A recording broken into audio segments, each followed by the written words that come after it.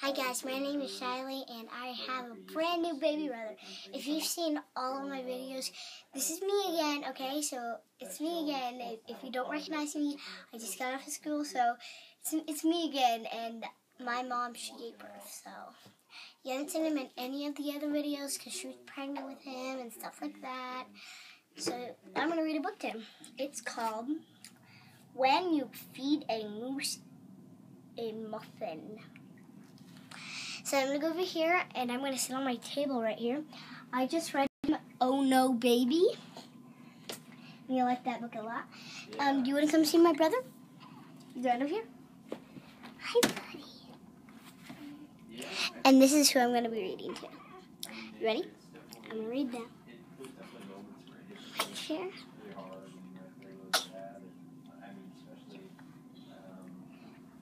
When you feed a moose a muffin. Here's the back page.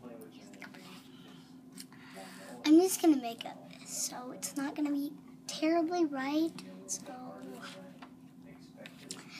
When You Feed a Moose a Muffin, written by John Smith.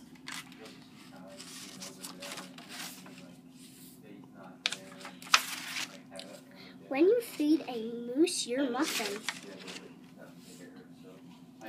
you will find a moose. You will look out your window. You will find a moose, all cold and freezing. You look, Vicky.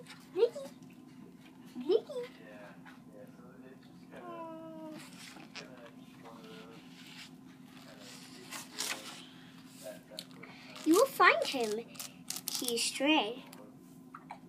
You will tell your mother and say, Mom! There is a moose outside of our door. May I let him in? His mom said, don't feed him a muffin or else he'll want jam. So he wanted a muffin.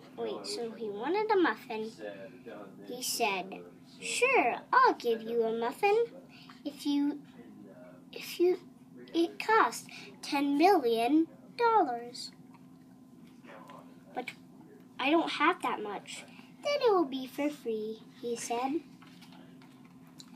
He gave him a muffin. He said, I'll have jam with it. He got jam with it. He wanted another. He said, give me another and another and another. I want jam with it too.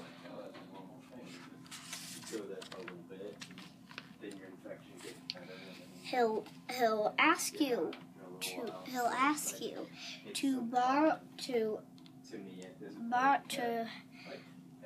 borrow one of your sweaters. You'll say, sure, why not? He'll say, he'll try on your sweater. He'll say, I need a, what's it called? He'll need a thread and a needle as well. He spilled the flowers. He gave him the needle and thread.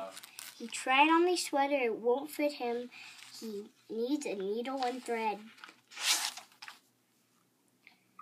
He said, I need a flower to go with it. I need to trim this up. I need to make puppets. Because my grandmother used to make puppets when I was little, he said. Oh no, we are out of flowers. I'll go buy from the store, he said. Oh, and I forgot, I read this wrong. It's by Dr. Seuss. He said, I said, oh no, he's going to put on a puppet show.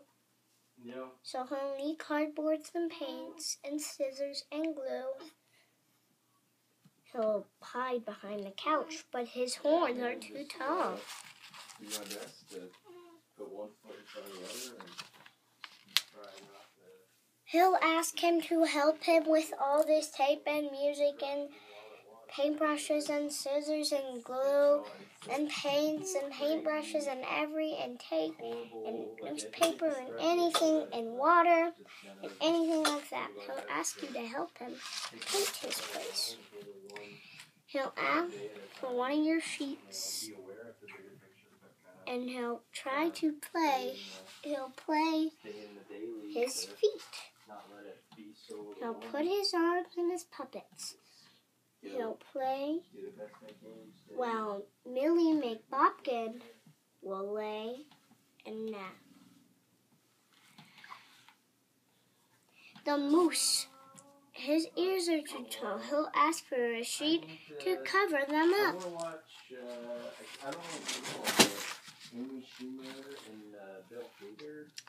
He asked for a sheet. Did it so well. He'll say, Mother, Mother, I'm sorry I did not ask. Don't let a moose inside. Our house is a mess. McBolly McBye said to his mother, McBolly McMoo. He said, to his mother, McMolly McMoo. Did you ever see his mother, McMolly McBoo. She just stood there and worked with her